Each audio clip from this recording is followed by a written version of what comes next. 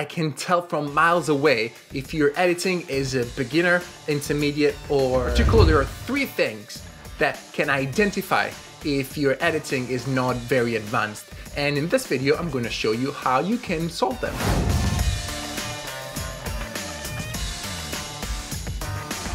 Hey guys, welcome back to the channel. If you don't know me, my name is Simone and I'm a professional photo videographer. And on this channel, we explore strategies and tools to improve our photography business and productivity. Let me just start saying that I'm giving away my Noble preset pack for free to everyone as a huge thank you because I reached already 90K actually and 500K on TikTok. So this is my kind of thank you for you all. You can access through the link in bio and is free for all my YouTube subscribers. You just need to subscribe to YouTube, take a screenshot and upload that screenshot on the webpage on this link or link also in the description, and then you're gonna receive the full pack for free. All right, let me just say that I'm going to show you how you can solve this problem using Lightroom Desktop, but you can do the same exact thing using Lightroom Mobile. If you don't have Lightroom Mobile, you should definitely download it because it's the best app for taking photos and editing photos on a mobile, and it's completely free. There is a premium version, but you don't need it. All right, so the first mistake that you want to avoid absolutely is moving the orange slider of colors when you're editing any image that contains people. And why I'm telling you this is because the skin color is orange 99% of the times, and therefore you want to avoid moving that slider left because it's going to change the skin color in a very unnatural way. So just don't do it. And let me show you what I mean by that. So I'm now in Lightroom, and then I want to show you that any kind of movement in the orange color slider is gonna affect so badly my skin color. And many times I've received photos from Instagram of people asking me, how's the edit? Just rate my edit. And then they're like this. So the skin color is this color. And as you can see, this is absolutely not okay. And this is a classic beginner mistake that I was doing as well. So just try instead to leave it there. And the maximum thing that you could do is to move the saturation if you want to have a little bit more colors on your skin and eventually the luminance. Don't touch the hue slider. For example, I'm now looking at my April preset pack, all the presets that I have, and then I'll leave you down in the description below if you want to check them out. And for example, we can use, I like this quite a lot, but then what we need to do is just increase the exposure here on the subject, which is me. Let me try to do this. There you go, that sounds nice. And then maybe we can increase the shadows in this image.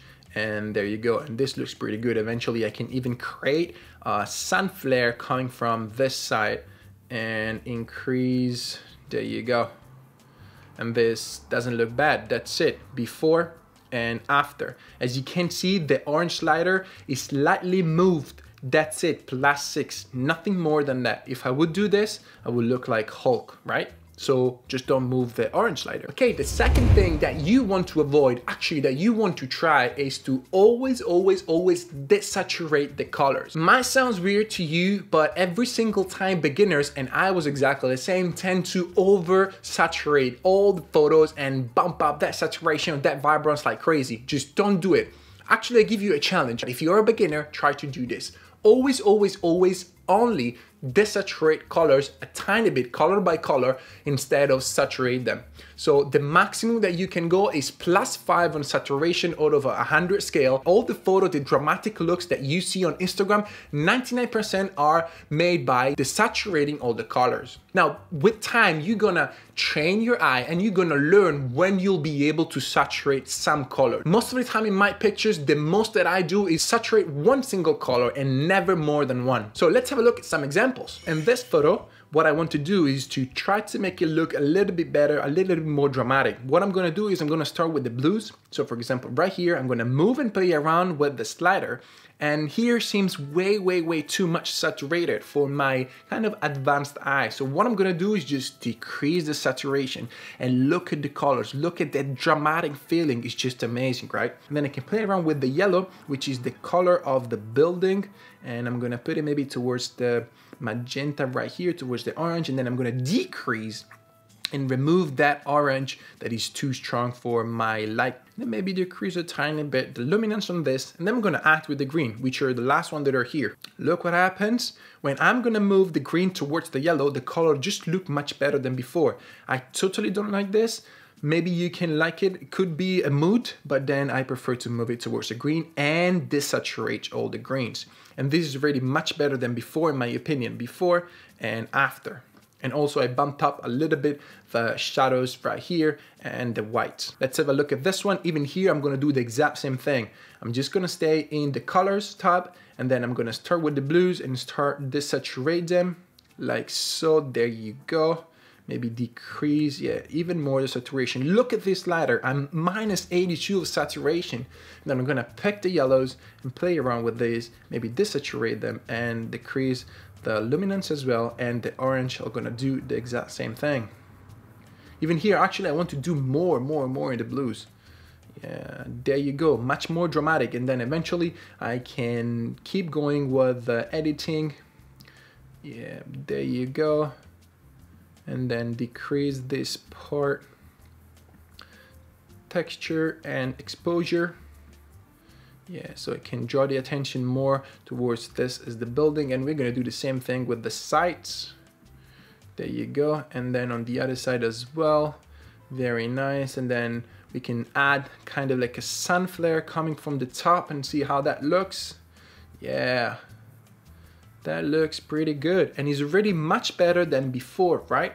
And I did a very few adjustments. And the third tip is to avoid pushing the clarity like crazy. This is another huge beginner's mistake, because every time when we start out with photography, we just take that slider and put a maximum because it seems that it looks good, but actually it isn't. So as a rule of thumb, never put the clarity and the texture higher than 20. So let's have a look at some examples. So in this photo, the temptation of a beginner is just to push the clarity like so, because it seems like punchy. It seems like, yeah, there's a lot of detail, there are a lot of structure, but actually I can see that this is a huge mistake. Eventually what I can do is maybe I can push it towards maybe 15, and that looks fine. And then eventually I can draw a radial filter on this little rabbit right here and increase the exposure. There you go. And also on the man's face, increase a tiny bit the exposure. Very good. And then you can increase the shadows to see more people. Exposure, there you go. And then a couple of filters. Yeah, like so. There you go. And then we're gonna touch up the colors a tiny bit. Yeah, desaturate them, of course. Play around with the yellows, see what it does. Okay, I like this, desaturate them. And this is already so much better than before. Let's have a look at another example. Now I want to see if there is any preset of mine that works good with this. And this one looks amazing, gray mood. And in this case, we have bumped up the clarity quite a bit, 38, but I think is a bit too much for this photo. So I'm gonna drag it down and go negative. This is because I want that dreamy looking with the sun rays that are coming in. And even here, we just need to drag up the exposure, and there you go. This is a fantastic photo. I love it. Before and after. Last example in this case, even here, the temptation, you just bring the clarity slider and boom, put it 100 because it seems more detailed, seems more punchy, but actually it isn't. It's just a mistake, and I can see already that it's not a great edit. So what I'm gonna do is maybe leave it plus 17, but let's see even here if there is any kind of preset that works. Yeah, I like this Indonesia preset, and here as you can see the clarity is minus 24. Now for this photo, maybe I wanna bump it up again a little bit, and then maybe take a radial filter, and then eventually just bump up the clarity on one single part of the image and not the whole image. So in this case, I want to highlight the Hunket Fachoy, the Happy New Year of the Chinese Happy New Year here, and therefore where I'm gonna put the clarity is just right here, but not on the overall image. Even here, we can add a kind of a sun reflection like so here. Increase the exposure quite a bit, temperature, and this looks pretty good. Increase the feather, and we're good. That's it.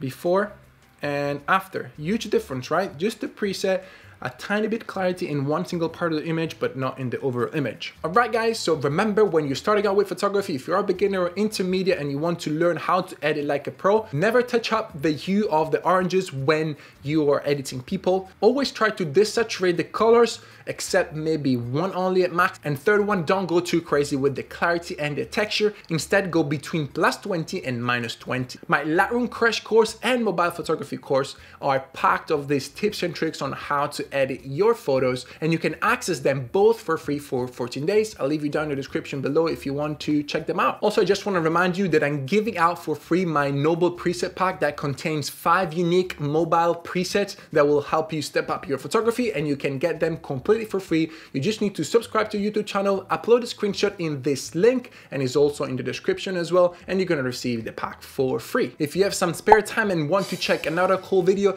I'll leave you here 10 tips to improve your mobile photography. Thank you very much for watching, and I'll see you in the next one. Ciao!